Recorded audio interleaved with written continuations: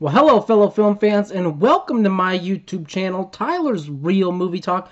And in this video, I'm going to discuss the Death of Superman trailer that just dropped a few days ago. I'm going to tell you guys what I think about this animated trailer, and if I like it, and if I'm excited about it, and why or why not. But before we get into all that, if you're a fan of movie talk, movie reviews, and really everything of that nature, definitely consider subscribing and hitting the notification bell down below, which will notify you anytime I have any new content coming out. But with that out of the way, let's dive right into this. So, the new trailer for The Death of Superman just came out a few days ago. Now, what did I think of it? Look, I actually really liked it. Now, it was more of a teaser trailer because I believe it's in the minute 30 range, but I actually really liked what they show. I liked how they show Doomsday as a meteor coming down and really just getting stronger and stronger as he goes through more fights, and I really like how they incorporated most of the Justice League in this. Now, one of the questions I do have is how much of the Justice League will actually be in here. Is this a Justice League movie, or is it going to end up being just a Superman movie? You would have to think that it's going to end up being just a Superman movie because, you know, it's the death of Superman, so you got to think that's what they're going to focus on,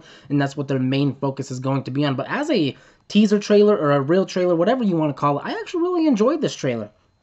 Now, I am one of the people who actually really enjoys DC's animated stuff. I actually really do enjoy DC's animated stuff like, you know, Justice League, War, Flashpoint, Throne of Atlantis. I actually really like those ones. I haven't caught up on Suicide Squad Hell to Pay yet, but I have heard good things about it. It's rated R, which makes me excited to watch it. But I really do like DC stuff in terms of the animated things that they do, and this really looks to continue that path, and I really like their incarnation of Superman that we saw in Justice League, War, and Throne of Atlantis. I think it's actually really good, and I'm really excited to see where they go with this. Now, one thing I do hope from this movie is that they make the death of Superman actually emotional. That's one of the things I feel like was lacking in Batman v Superman, even though I'm one of the few people that actually really enjoyed that movie. Look, the emotion of the death just wasn't there. You just didn't feel it enough.